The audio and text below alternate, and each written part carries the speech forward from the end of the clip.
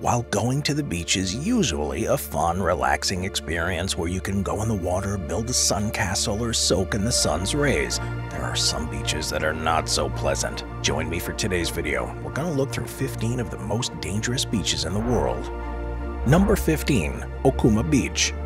In the not-too-distant past, Okuma Beach was an extremely popular summer spot to those living in Japan's Fukushima prefecture. Frequented by surfers, fishermen, locals, and tourists alike, it was a hub of activity, yet this all changed on March 11th of 2011. That's because it was on this day that the area was rocked by a massive magnitude 9 earthquake, with this being problematic because it generated a series of tsunamis that knocked over the protective barrier to the Tokyo Electric Power Company's local nuclear power station. This led to the reactors and diesel generators being flooded with water, thus precipitating a partial meltdown of the reactor cores and a release of dangerous amounts of radioactivity into the atmosphere. The end result is that even 11.5 years later, the entire area around the TEPCO reactors is a radioactive exclusion zone, and chances are this will remain the case for decades to come. So therefore, while Okuma Beach may have been a great spot in the past, I wouldn't suggest going anywhere near it today. Number 14. Odessa Beaches. Russia's invasion of Ukraine has made the entire country a danger zone, yet one area that's been affected in a rather unique way are the beaches of the Odessa region. You see, Odessa is an area that's been subject to Russian Navy blockades, and in an attempt to compel the city to surrender, has not only bombed the apartments of innocent civilians, but also placed bombs along the beaches. While these bombs were mines initially meant to destroy Ukrainian ships, in recent months many of these bombs have drifted close to the shore. This has caused everyone from captains of small pleasure craft to innocent people diving or swimming in the ocean to meet an unfortunate and bloody end, leading to outrage given the fact that these are non-military targets. Now, according to Russia's intelligence service, bad weather has supposedly caused mines that were laid around Ukraine to become disconnected from the cables anchoring them, causing them to drift freely across the western part of the Black Sea. And whether or not the drifting of these mines really was accidental, or in a more sinister twist, on purpose, it's still unclear. What is clear is that they make a visit to many of Ukraine's popular beaches a rather risky endeavor. Number 13. Nanwon Beach. Nanwon Beach is one of the most popular summer spots on the island of Taiwan, and given Taiwan's capitalist connections, it makes sense that it also happens to be a free marketplace for rentals. After all, Nanwon Beach is known for having practically every sort of beach amenity known to man available for sale or rent, and be it parasailers, jet skis, or surfboards. If you've got the money, you can have it. However, while this makes Nanwon Beach a very fun area, it also helps contribute to it being exceptionally dangerous. Since these renters undergo practically zero regulation, those who use this equipment are generally untrained and not too concerned with their surroundings, and as a result are often collisions between those on these machines and the crowded throngs of people that enter the beach's waters. Nanwon is also hazardous because of those who visit are not often experienced beachgoers, and as a result drownings are not uncommon even when the sea is calm. To top this off, Nanwon is well positioned to receive ocean groundswell from seasonal typhoons. And while this makes it a great spot for surfers, this makes the beach extremely hazardous for regular beachgoers. As such, while Nanwon may be a cool place to visit, it's somewhere where you have to be extremely careful. Number 12. Sandy Beach. The Hawaiian island of Oahu is famous for being a surfer's paradise, as it has beaches with waves of all shapes and sizes for surfers of all abilities. However, while many of Oahu's beaches are relatively safe, Sandy Beach on the southwest Kauai coast is certainly an exception. Better known by locals as Brokeneck Beach, it's infamous for its powerful shore break waves. Caused by an almost constant stream of ocean swells from a northeast trade wind, the end results are waves that break into hollow, powerful tubes on a steep sandy beach. The danger from this is that surfers are often released onto the shallow sandbar in awkward positions, and while the force is usually only enough to cause bruises and/or scrapes, serious incidents such as broken necks, pelvic bones, and spinal cord injuries are not uncommon. As a result, the waves make for some great surfing for experienced surfers, but extremely dangerous surfing for beginners. And since Sandy Beach is often packed with pros, many tourists see the large numbers of people in the water and mistakenly believe the beach is safe. And while this has caused Honolulu's officials to position some of their best trained and most experienced lifeguards in the city on the beach, Sandy Beach is nevertheless a very dangerous place to visit. Number 11. Boa Viagem Beach. Brazil is a country that's known for its beautiful coastlines, and Boa Viagem Beach on the city of Recife is no exception. Set with skyscrapers at its back and beautiful blue water at its front, Boa Viagem is a very popular spot for both locals and tourists alike. Yet while the beach is a great place to play some soccer, eat a meal, or pick up a tan, one of the last things you should do while there is go in the water. That's because this beach is known for being infested with sharks, with the danger level being so high that between the years 1992 and 2012, there were 56 attacks in the city's waters, with 21 of them being fatal. These attacks have mostly been attributed to tiger and bull sharks, and it's as a result of this danger that ever since 1999, swimmers have only been allowed to go out to a depth of a meter. However, even at this depth, your safety from a shark attack is far from guaranteed, and as a result, many locals refuse to go in the water out of fear. And while the lifeguards are trained to handle shark attacks, when they do happen, I suggest saving yourself the trouble by simply staying on land on your next trip to Recife. Number 10. Hanakapiai Beach. To an unsuspecting tourist, Hanakapiai Beach could easily be seen as one of Hawaii's most beautiful swimming spots. It's a popular destination because it not only has beautiful nature trails nearby, but it's also home to pristine blue waters that have been the subject of many an Instagram post and a Snapchat story. Yet despite looking like a tropical paradise between 1970 and 2010, it's believed that at least 40 people drowned there, and the main reason for this is due to its geography. You see, Hanakapiai Beach does not have a reef barrier to help mitigate the powerful ocean currents, and as a result, these currents hit the shore with massive amounts of force. This causes both high waves and powerful rip currents, both of which can take even the strongest of swimmers and pull them out to sea. While these rip currents are pretty bad, the deadliest body of water at the beach is not actually the ocean, but a nearby river. This is because strong waves from the ocean often cause the river to flood, and when tourists try to cross it, they often get caught up in its whitecaps and dragged out to sea. So therefore, while I wouldn't warn you against visiting the beach at all, I'd strongly suggest staying out of the water if you ever decide to give Hanakapiai a visit. Number 9. Bondi Beach. When it comes to Australia's most iconic tourist spots, few are as famous as Bondi Beach. It's located in the suburbs of the business hub of Sydney. It's one of the most visited tourist sites in Australia and is a popular spot for both foreigners and locals alike. However, while Bondi Beach may be popular, it's also exceptionally dangerous. First and foremost, the beach is home to a healthy population of great white sharks and blue box jellyfish, and attacks by either species are not uncommon. The beach is also known for its rough water, and while it has a series of flags where it's relatively safe to swim, rip currents and treacherous surf have been known to pull people out to sea. However, it should be noted that Bondi Beach's lifeguards are some of the best on the planet, and it's believed that they save as many as 100 lives a day. Regardless, even if you do manage to avoid the dangerous animals and avoid getting taken out to sea under the noses of the lifeguards, Bondi Beach is also notorious for one other danger: theft. After all, due to its popularity, it tends to attract criminal elements, and this has led to many people having their belongings stolen while out for a swim. So, while I won't discourage you from going to Bondi Beach, I'd advise you to be extremely careful. Number 8. Fraser Island Beach. When it comes to danger, Fraser Island Beach truly is a complete package. It's located about 8 hours north of Brisbane. The beach is absolutely stunning. And while it's known for its looks, what it's better known for are its host of dangerous creatures. In the water, the beach is a popular hangout spot for great white sharks, jellyfish, and poisonous stingrays, and as a result, practically no one makes the often fatal decision to swim in its waters. If you instead decide to soak in the sun, you'll perhaps be even in more danger, as about 30 packs of wild dogs known as dingoes roam the island. While most dingoes are naturally scared of humans, the ones at Fraser Island have lost this fear over time, and as a result, in recent years there's been an increasing number of attacks by packs who hope to make human tourists their next meal. Beyond these animals, the ocean at Fraser Island itself is known for being exceptionally rough and home to powerful riptides, and since there are no lifeguards nor any warning flags, tourists who go for a dip often get washed away by strong currents. And if that wasn't bad enough, Fraser Island is also nowhere near any hospitals, so if you get attacked, hurt, or injured in any other way, you have no choice but to be airlifted to the nearest medical facility. As a result, while Fraser Island is a relatively popular tourist spot, I would suggest checking out a less risky beach somewhere else.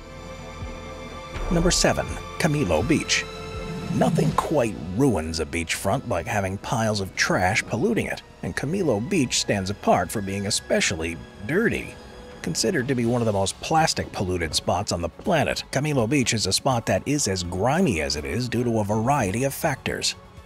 First and foremost, it's located in Hawaii, with this being relevant because it places the beach at the center of a swirling ocean current that's just east of the Great Pacific Garbage Patch.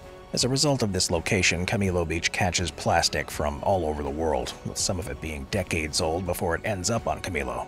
In fact, it's estimated that between 15 and 20 tons of debris wash up on the beach annually, and that 96% of it's plastic, which in many cases can be recycled. Now, while constant cleanup efforts have prevented what had in the past been a regular stream of 3-meter-high piles of trash from accumulating, what cleanup efforts haven't been able to do is make the waters of Camilo Beach even remotely safe to swim in. Unfortunately, the pollution on the beach has also affected local wildlife, and many fish in the area ingest the plastics, causing them to become poisoned to the point where they either die or contaminate the people or animals that later eat them.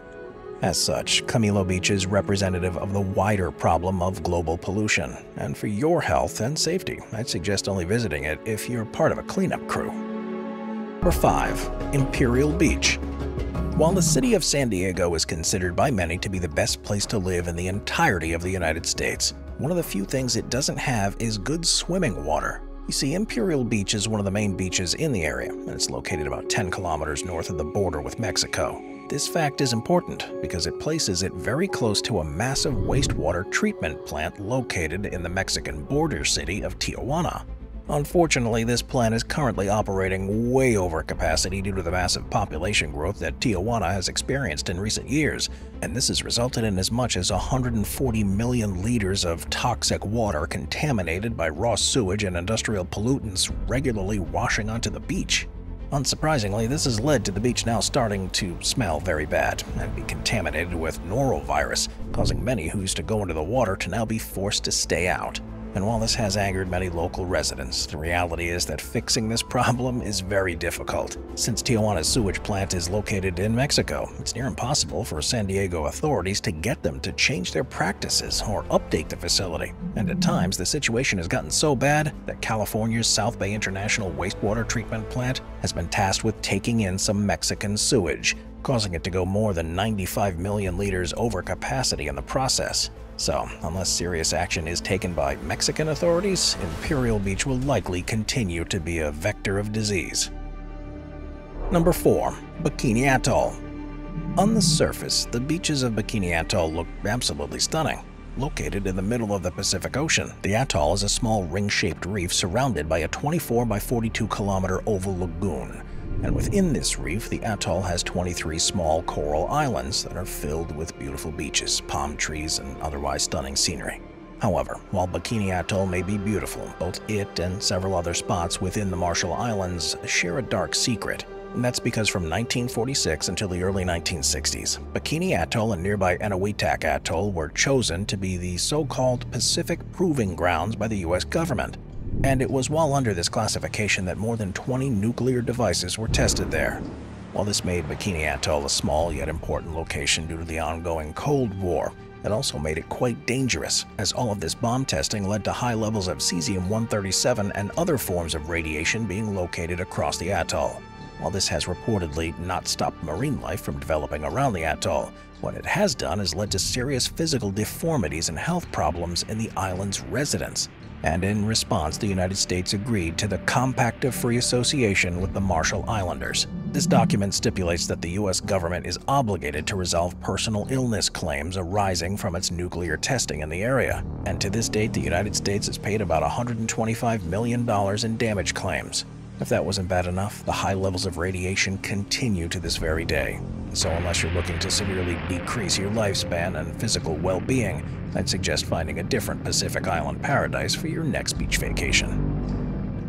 Number 3. The Skeleton Coast.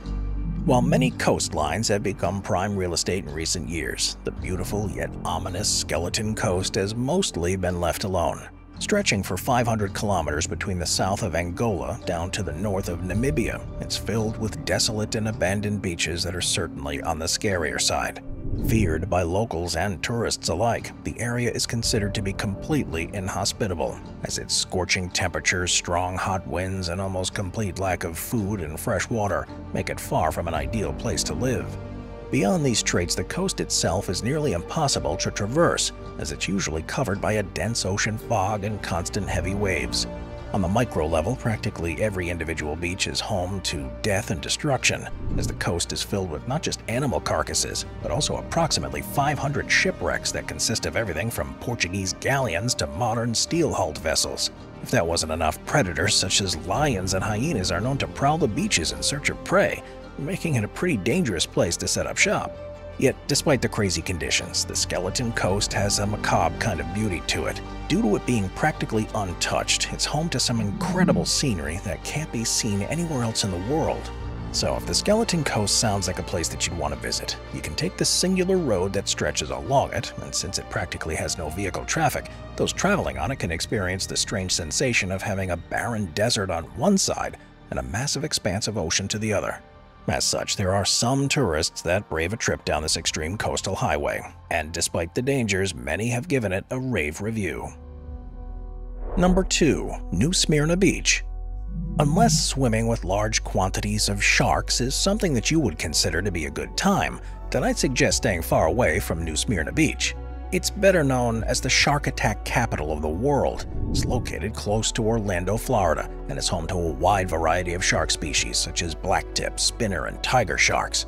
While this is already pretty freaky, what makes the beach even worse is the fact that anyone swimming there is never less than 3 meters away from a shark, and so it should come as little surprise that ever since 1956, more than 240 shark attacks have been recorded, making the beach a real shark attack hotspot.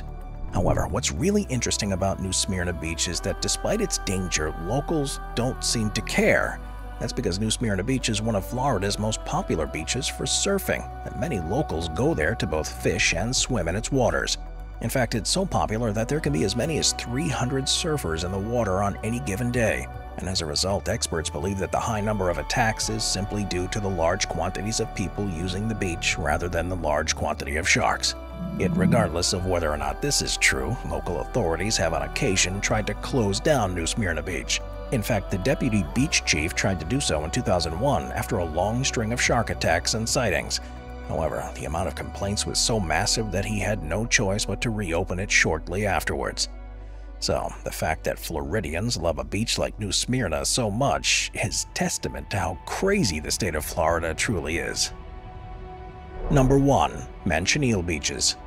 While manchineel trees are native to sandy beaches across the Caribbean and Gulf of Mexico that are in most respects safe, just the presence of one of these toxic trees is enough to make a relatively low-risk beach become an extremely dangerous one.